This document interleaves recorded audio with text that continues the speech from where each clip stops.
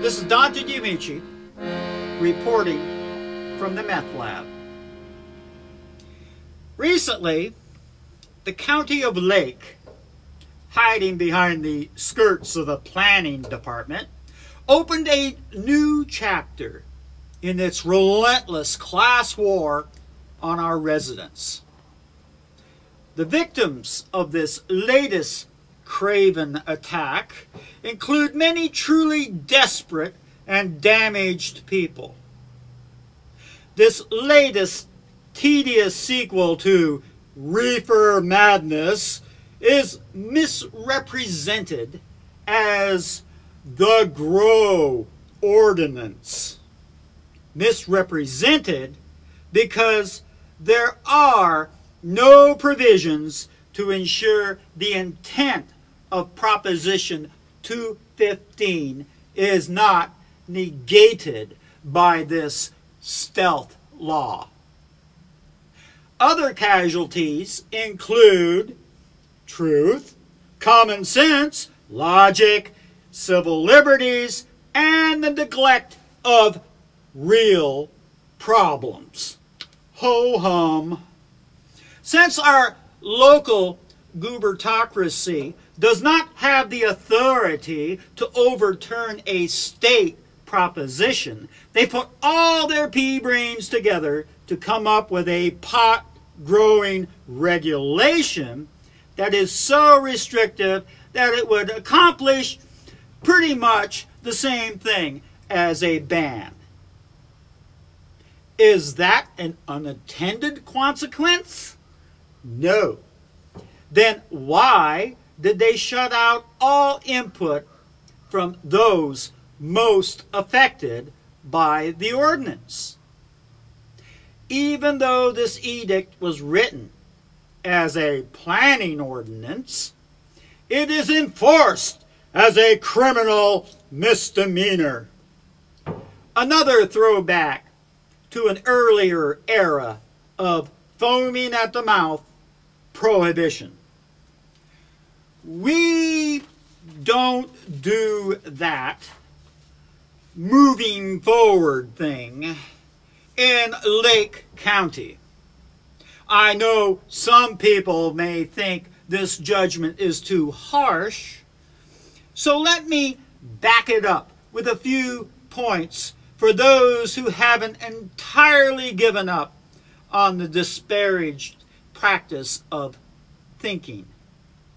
First, there is the economies of the issue. The high price of pot allows third-party growers to assume costs that they would not absorb if the price were much less. The idea is to make a profit. These costs are opportunity costs. This means growers have to give up doing other things with their time and money to grow pot for people too impaired to grow their own.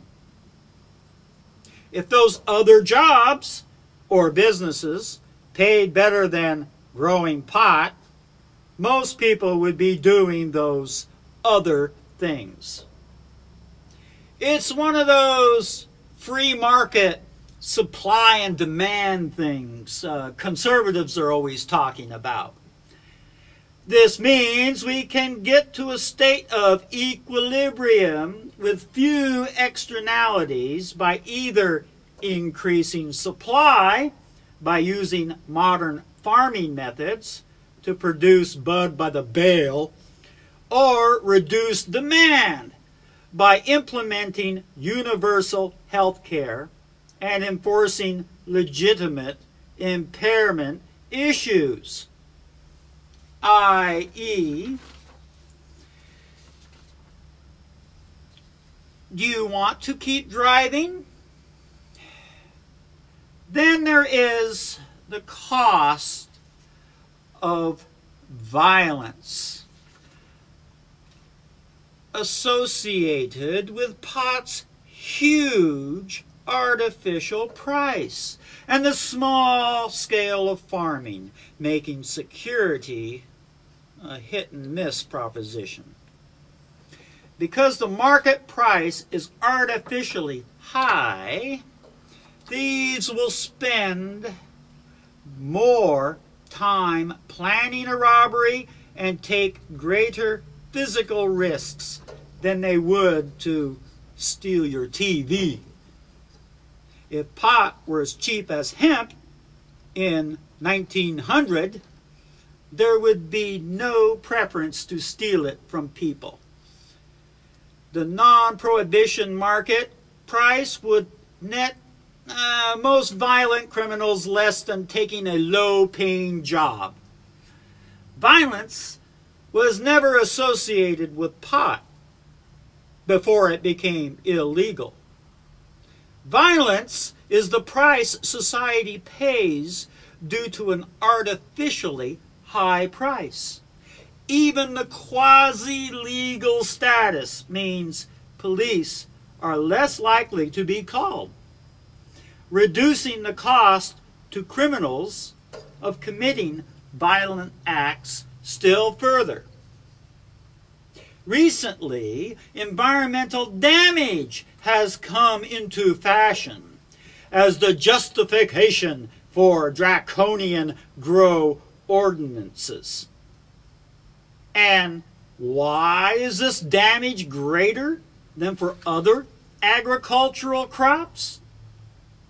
Growing pot is not inherently more destructive to the environment than, say, grapes.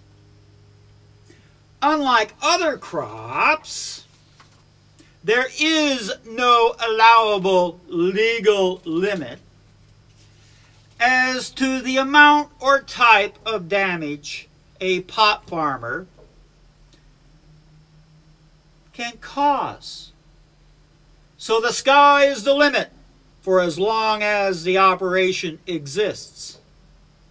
This inability to farm a crop in a legally regulated structure creates an incentive to make only short-term and portable farming investments, resulting in more damage than if a farmer had a longer-term investment to get a return from.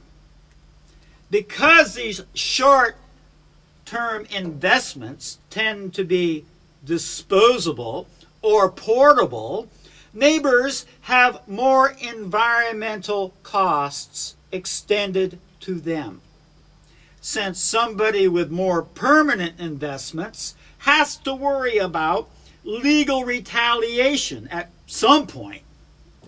Fly-by-night farmers of an illegal crop can simply walk away when the heat is on and still make a profit.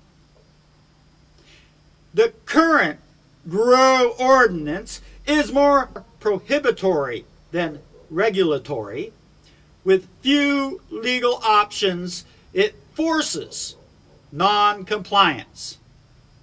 It offers no regulatory remedy for neighbors to this problem.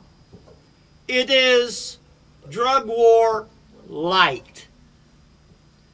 Related to measurable environmental damage are the vaguely defined catch-all nuisance costs.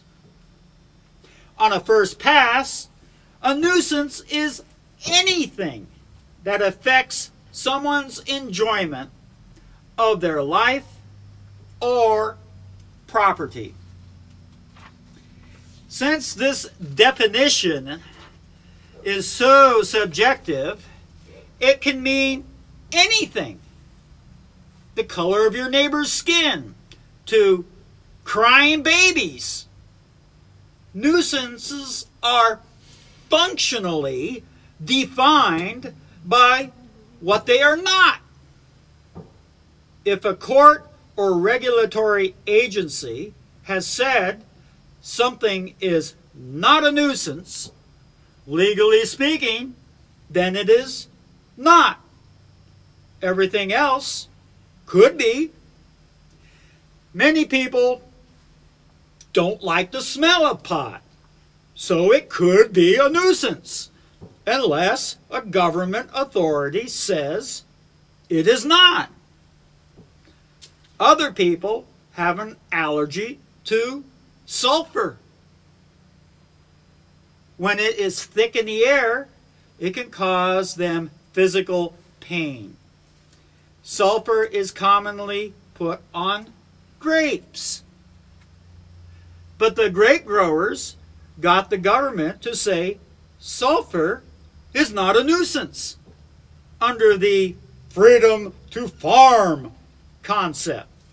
So people who are affected cannot get legal redress. There is no reason other than class privilege why the smell of pot should not be treated legally the same as the stench of sulfur. Unless you've been living in a cave, you know that this country is facing skyrocketing medical costs. These costs are not caused by pot. These mounting costs are mostly caused by perfectly legal substances and legal lifestyle choices. In spite of non-medical opinions advanced by politicians and pushers of alcohol and cigarettes, there are no medical costs from pot smoking that amount to more than a tiny fraction of those caused by the all-American lifestyle. Continuing to pursue the war on pot over 8 decades with the weapons of ignorance, lies, and class hatred have racked up staggering costs. Denying people time-honored folk remedies when modern medicine has turned them away for economic reasons displays monumental cruelty. Local government should be addressing the real causes of problems instead of rounding up the usual scapegoats. Real leaders should focus on those causes, not on cheap publicity from beating the drum of urban legends. Under no circumstances should holders of power be inflicting pain on our struggling residents. But I was just following national orders. Doesn't cut it anymore. Now that our planning professionals have discredited their profession in the service of bogus reasoning, all we are left with is DEA head and slingers' ominous warning before Congress that marijuana made white women want to have sex with musicians and Negroes. Maybe it's true. It hasn't been disproven. Is that your reason for supporting a reefer madness grow ordinance, Mr. Lake County candidate for supervisor?